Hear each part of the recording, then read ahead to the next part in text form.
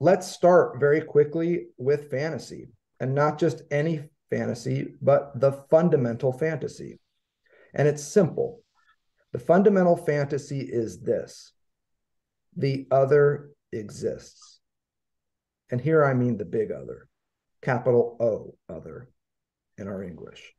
The fundamental fantasy to be traversed in analysis, we learned in seminar 11. Here in 14, Lacan tells us in so many words, the fundamental fantasy is that the other exists. Now, what do I mean by this other, this big other that we fantasize about? Mark you down there. Hey, Philip, how's it going? Your mic is on. Oh, sorry about that. No worries. Welcome to the mix, my man. Thank you. Yeah. So the fundamental fantasy is that the other exists. And here, the other, the big other in question is this, this other that we fancy as whole, as complete, as full, as united, as one. Think in the sense of oneness, united as one, e pluribus unum, as they used to say.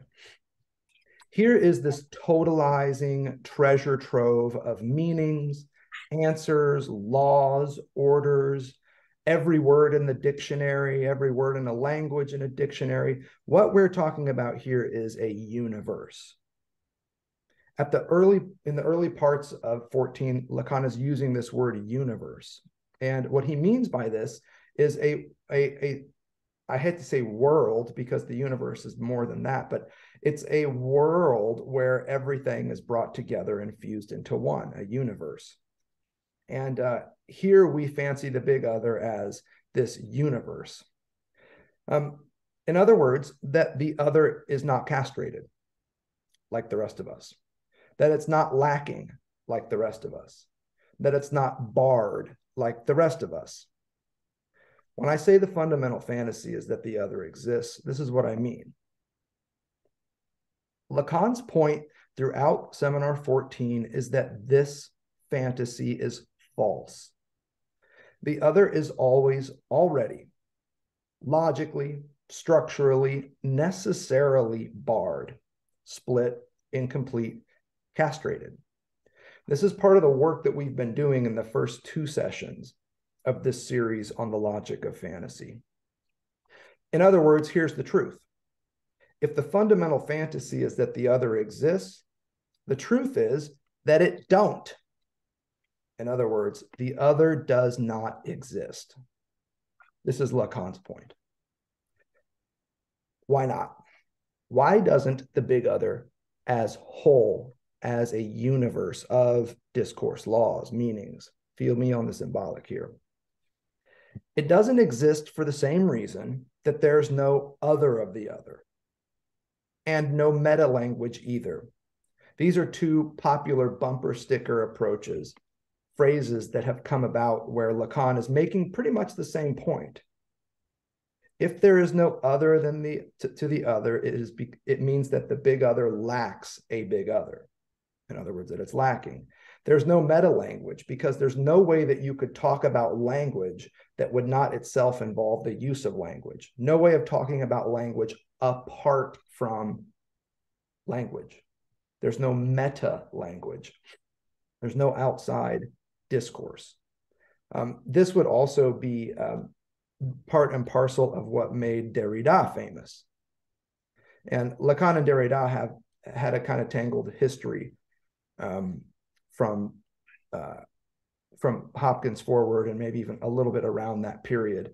But we can get into that later if we need to. But this idea that there is no outside text, Derrida made famous, is closely related to what Lacan is doing here when he says there's no meta language. And here's how we arrived at that in the simplest, most logical sense. Containers are not among their contents. The bag that holds a bunch of dicks is not itself a dick included in the bag of dicks. This is especially true even and especially true when containers purport to be totalizing containers, containers that purport to contain every entity of a certain kind, whether it's the dictionary that purports to contain every word in a given language, or the symbolic, or the big other, these treasure troves.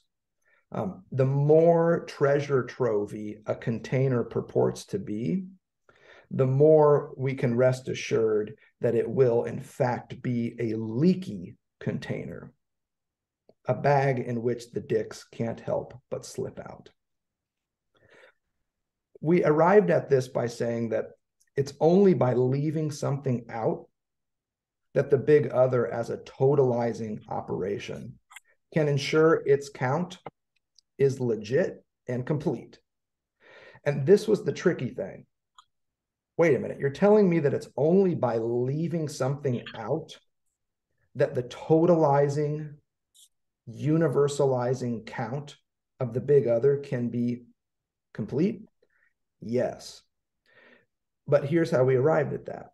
The something which is always left out as a guarantee that the symbolics count or the states count is complete is always nothing relative to that count. Nothing has been left out of a complete count. If everything is included, it means that nothing has been excluded. Now, usually we hear that as saying, well, that just means it's all here. Lacan's point, though, is that no, the something which is nothing that has to be excluded in order for your claims of totalization to hold water is an entity to be studied and thought. And this is kind of like mind-blowing for folks because we oftentimes approach thought at the level of ontology, a question of what is. Psychoanalysis, though, is really good at thinking the other question here. Not what is, but what ain't. Emphasis on that lowercase a in ain't. What is not here? The ontology of psychoanalysis, you often hear me say, is a meontology. It's not a study of being, it's a study of non-being, which is why Lacan's ears are so well tuned in to this something which is nothing that guarantees the completion of the big other's totalizing count. If everything is included, nothing has been excluded. Nothing has been left out. Nothing has been left behind. And Lacan, as a thinker, wants to turn around and go pick it up, check it out, see what the hell this nothing, in fact, is.